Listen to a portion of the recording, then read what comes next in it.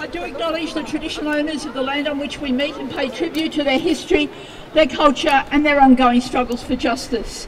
We stand today united with a very clear demand for the Modi government to back off, to get out of Kashmir immediately, and the priority must be restoring communication. I've lived in Australia all my life. I have 3 children and 5 grandchildren. I speak to them nearly every day. The thought that you could not do that, I just find so upsetting and so shocking. It must be so painful for you not to know what is happening to your family. I saw the footage from the BBC where we now know that the Kashmiris are on the streets of Srinagar. And we heard the noise. We were told about the tear gas. The pellet guns are again being fired at the people of Kashmir. And you can't find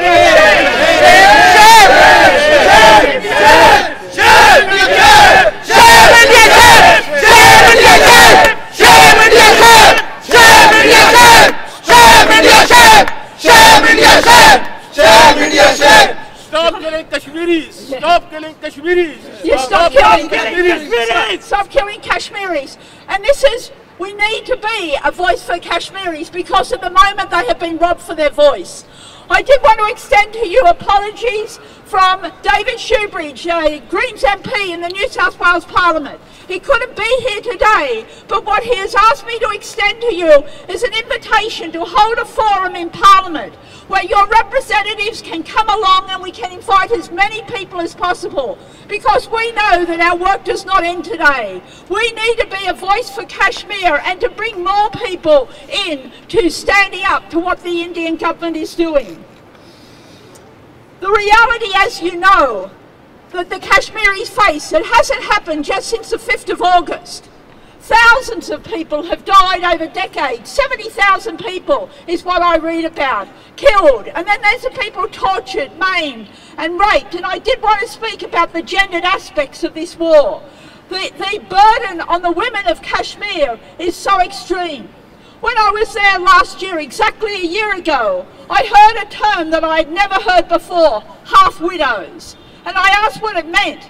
And they explained that so many Kashmiri men have disappeared, either killed or sent to jails, and their wives, they're not divorced, they're not widows, but they're carrying the burden of their family. The burden to look after and hold the family together, to be able to raise sufficient income so they can survive. I mean, just the most shocking conditions. When I was in the refugee camps, the stories I heard were deeply, deeply troubling.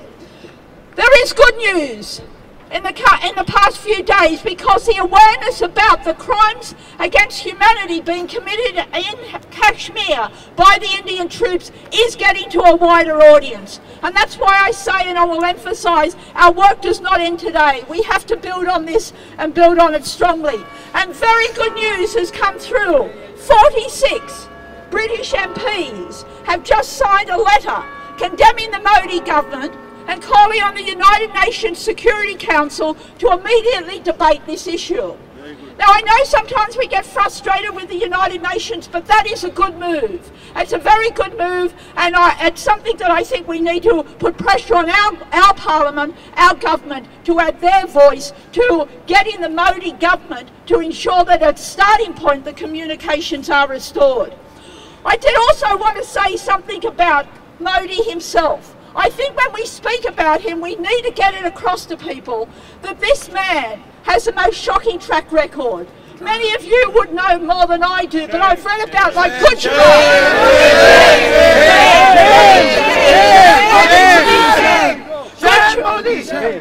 shame, Modi, shame, absolutely. 2002, like it was premeditated violence. More than 2,000 people died is what so many of the reports have found. And that was where his hands are all over that, and so many of the ministries he works with.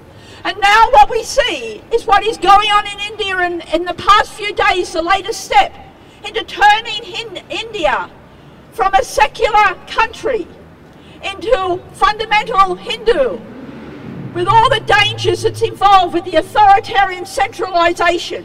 And then we hear from Modi to try and make out the Kashmir issue is just an internal issue. And what he's doing will be good for Kashmir because it's good for economy.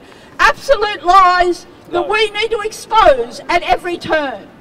It's obviously not an internal issue. As you know so well, this is the most militarised area on the face of the earth, and we have 2 nuclear powers involved. Again, an absolute reminder of why all countries, and let's remember Australia, we're on the east coast, but we have a west coast that is a neighbour to this region. We have to have, our government should have a strong voice. Again, calling on the Modi government to back off and to start working for peace and justice for this region. That must be our priority. Another very worrying aspect while we're talking about Modi is his relationship with Netanyahu. And this is something that is very much linked with the constitutional change that they forced through. Because what it allows is that foreigners can buy land in Kashmir. And what is that all about? It's about changing the demographics of that region.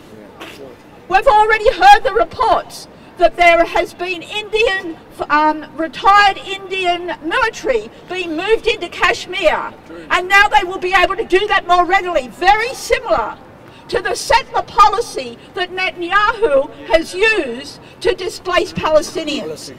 And then on top of that, there is also the links bringing in military equipment that has been tested on Palestinians.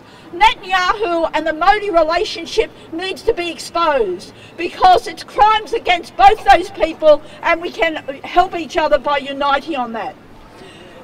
So where do we go for Australia? Australian government is silent on it. And under Morrison, you probably wouldn't expect much more.